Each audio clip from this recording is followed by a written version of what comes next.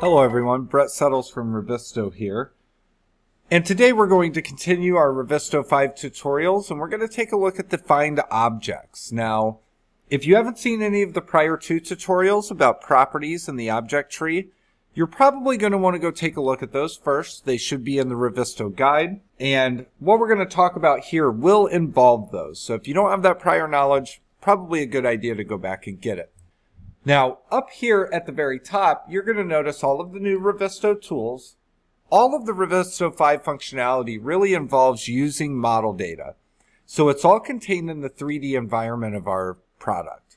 Find Objects is the third button to the right, as you can see here represented by a pair of binoculars. When I open this up, you'll notice that we have a couple different buttons and the ability to add conditions and groups.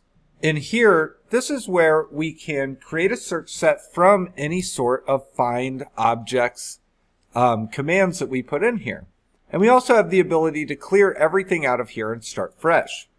Down at the bottom, you'll see that we have a couple different options selected where we can actually choose the elements only and even prune selections below the actual elements that we do select if we have any sort of geometry that we want to get out of that selection.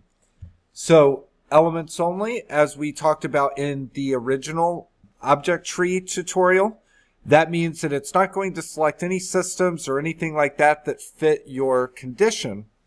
It's really only going to select physical elements that are modeled. And then we also have three other options here where we can start to get into matching case, characters with, and diacritics as well.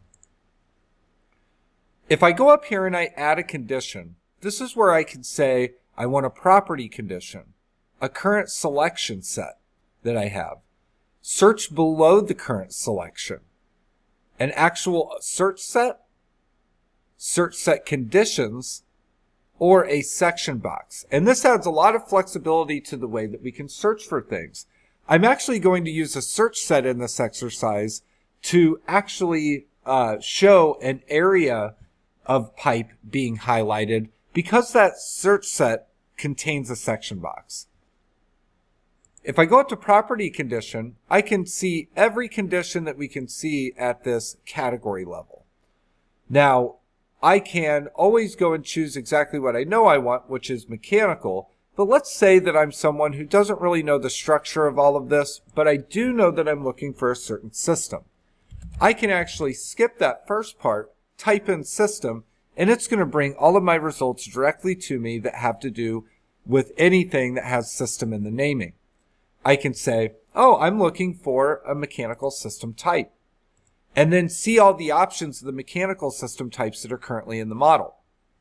If I want to look at the hydronic supply, I can simply click that and find all those objects.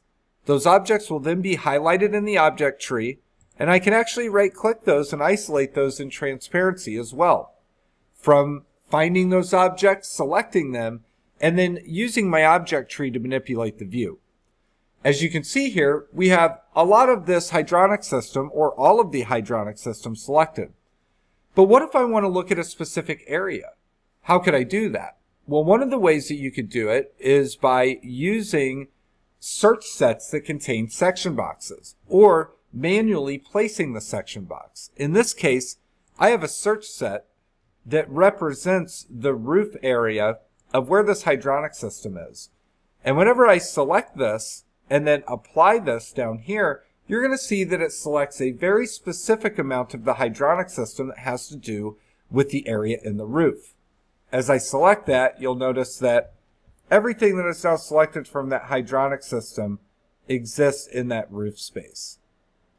So it gives us great flexibility in the way that we use these property conditions and the additional information we've already manually put together to create very advanced searches in here.